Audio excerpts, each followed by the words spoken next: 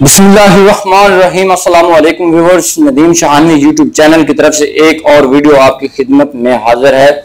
जी नाजरीन, आज की इस इंटरेस्टिंग वीडियो में आज हम बात करेंगे ड्रायर मशीन के बारे में, जो कि आपके घरों के अंदर, हमारे घरों के अंदर जो मशीन होती है कपड़े ड्राई करने के लिए, उसकी कनेक्शन कैसे किए जाते हैं। जी नाजरीन, उससे पहले मैं आपको बताता चलूं कि अगर आपने हमारे चैनल नदीम शाहानवी यूट्यूब को सब्सक्राइब नहीं किया तो जल्दी से हमारे चैनल नदीम शाहानवी को यूट्यूब पर सब्सक्राइब कर लें और साथ में बेल के आइकन पर भी क्लिक कर लें ताकि आपको हर एक नई आने वाली वीडियो का नोटिफिकेशन मिल सके। और मैं यहाँ पर ऐसे ही तमाम वीडियोस अपलोड करता रहता हूँ।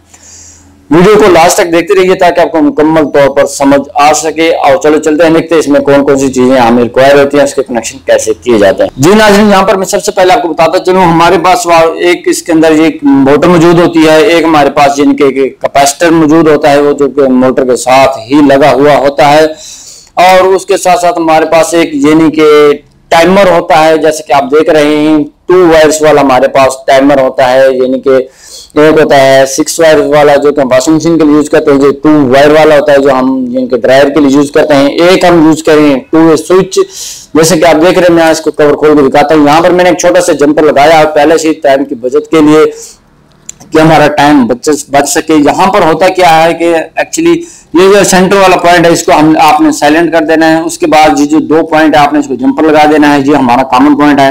यहाँ पर आप सोच रहे होंगे कि जंपर किस लिए लगाया गया है। जी हाँ नाजरीन, जैसे कि आप देख रहे हैं इसके 3 फंक्शन है। यहाँ पर सेंटर में ऑफ हो जाएगा, इधर यानी कि ये टाइम ये यानी कि 2 है, ये भी हम यानी वाशिंग मशीन के लिए यूज करते हैं। एक साइड पर 1 वे चलती है, दूसरी साइड पर यानी कि ऑफ हो जाते हैं, तीसरी साइड पर आप इसको 2 वे के लिए यूज कर सकते हैं।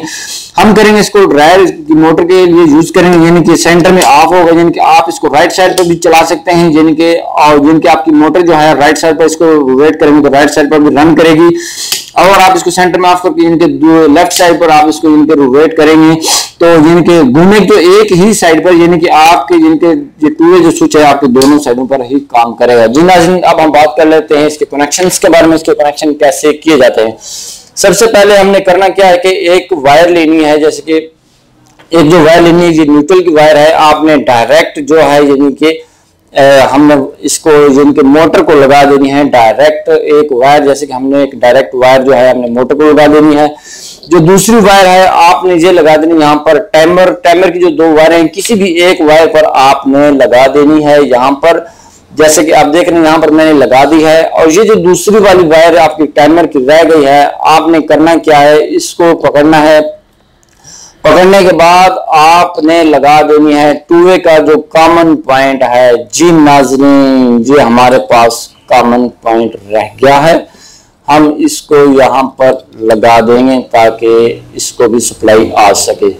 इसके बाद आपने लेनी है एक वायर लेने के बाद जी नाज़रीन आपने लगा देनी है इसके यानी कि जो तो आपके पास 2 वे स्विच है जहां पर मैंने जंपर लगाया हुआ है। जंपर लगाने की जगह पर आप इसको यानी कि जंपर के किसी भी साइड पर आप इसको लगा सकते हैं। इजीली मैं लगा लेता हूं इसको। यहाँ पर होगा क्या, यहाँ से हमने इसको जंपर लगा लेना है, जिनके एक वायर यहाँ पर हमने लगा लेनी है। वायर को लगाने के बाद जी नाज़रीन आपका ये जो कैपेसिटर है, कैपेसिटर के आप किसी भी साइड पर आप लगा देंगे।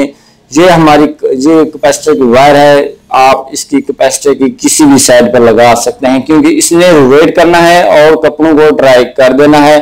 कोई मसला नहीं है, चाहे आप लेफ्ट साइड पर रोटेट करवा लें या राइट साइड पर रोटेट करवा लें, कोई मसला ही नहीं है। अब मैं इसको घुमा देता हूं टाइमर को। टाइमर हमने इसको दे दिया है। आपने टाइमर को यानी कि एक बार चक्कर देकर एक बार घुमाकर आपने रिटर्न नहीं करना।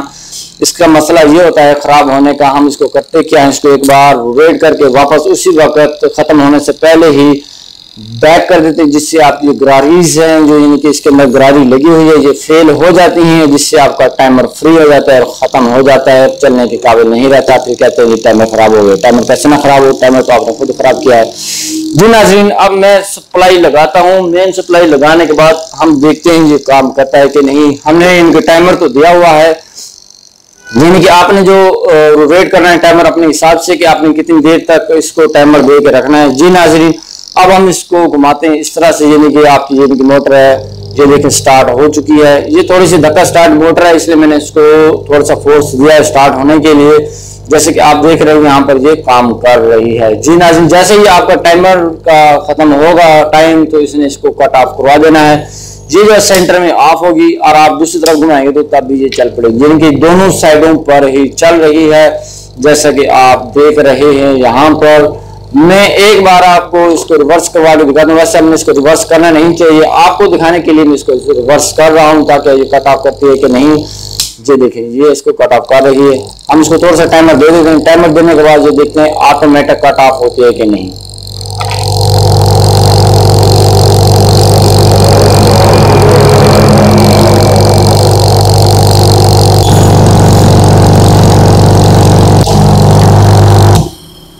जी नाज़रीन, जैसे कि आप देख रहे हैं इसने ऑटोमेटिकली इनके कट ऑफ करवा दिया है। यहाँ पर यानी कि जो आप इसके सेंटर में 2 पॉइंट देख रहे हैं, ये आपस में टच होते हैं और ये आप यानी कि आपस में टच होते हैं तो मोटर को चला देते हैं। मोटर आपके रन होने लग जाती है।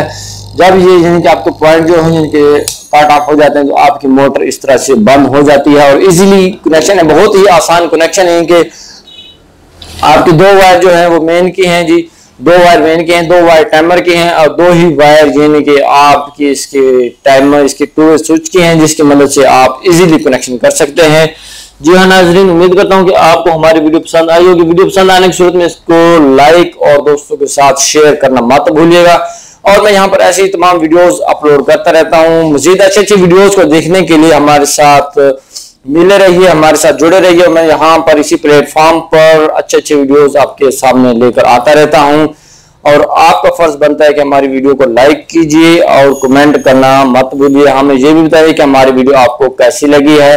अगर आपके ज़हन के अंदर कोई भी ऐसा सर्किट आता है कि आपने बनवाना है या आप चाहते हैं कि हमें बना के दिखाएं, तो आप हमें कमेंट में उस सर्किट का नाम बता दीजिए, उस वीडियो का नाम बता दीजिए। इंशाल्लाह आपको जल्द से जल्द वो सर्किट बनाकर जरूर दिखाया जाएगा। जी नाज़रीन, मिलते हैं नेक्स्ट वीडियो में। अपना बहुत सारा ख्याल रखिएगा। तब तक के लिए अल्लाह हाफिज।